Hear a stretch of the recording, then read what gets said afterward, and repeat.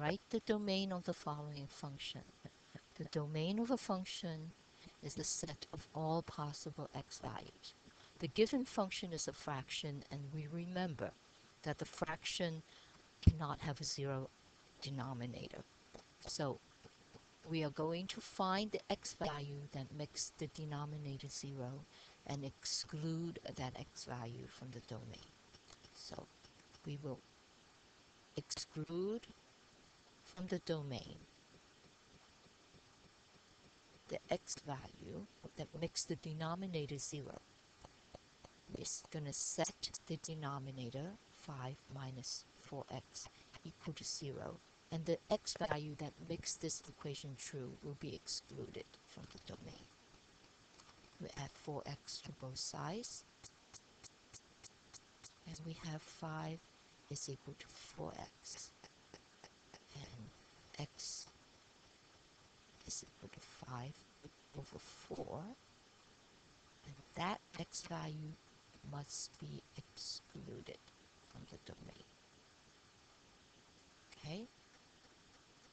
So, how do I express the domain? I can say simply that the domain will be all the x values that are not equal to 5 over 4. But the question asks us to express the domain in set builder notation and also in interval notation. I'm going to start with the set builder notation first because it just looked like what I just wrote.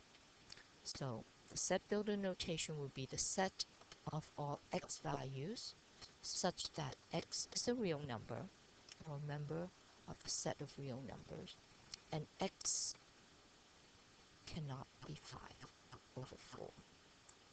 That's just what I wrote. Okay, right here. That's the set builder notation. Now let's do the interval notation. Now the interval notation, I will use a number line to help me find the intervals. So I'm going to draw a number line. The number line that will show where the domain is. The domain can be any number except 5 over 4. So open circle around 5 over 4.